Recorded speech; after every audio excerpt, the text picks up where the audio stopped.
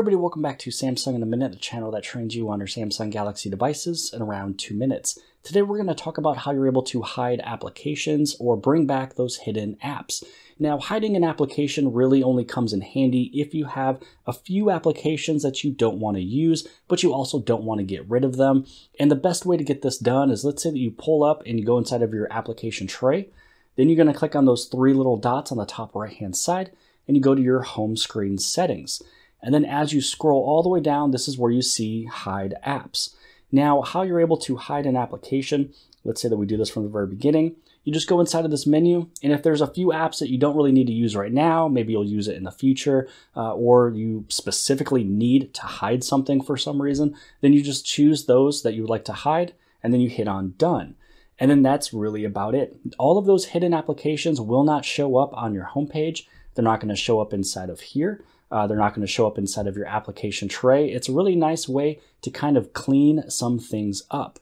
Now, I already put things inside of folders, and that's my way of cleaning up the phone. I don't really need to hide anything, but sometimes people would just rather not see an application on the screen. Now, to bring back those applications, go to the very top, click on those home screen settings, go all the way down, go to Hide Apps.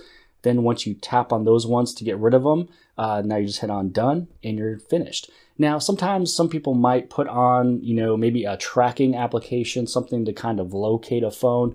Parents might do this out of just concern of a daughter or son. So if you feel that you might be having an application on your phone, this is one thing you are able to do. It's one of those things that people ask random questions like, hey, how do I know if somebody is, maybe using an app to track me? This is one of those ways to see if there was anything hidden and they didn't really try that hard to hide it. But it's just something to really do. But more than likely should be hiding an application if you just simply don't want to see the app and you want to clean up all of your pages.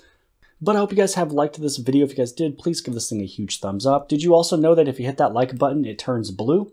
And don't forget to hit on that subscribe button. Hit subscribe right over here on the very bottom left-hand side.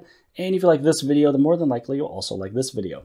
And I'll see you guys later. I got tons of soul, I'm a true collectible. Famous, so famous, #1 desirable. I do what I want, when I want, and how I want it. Leave you with the one in the air, that's how I roll. I got tons of soul.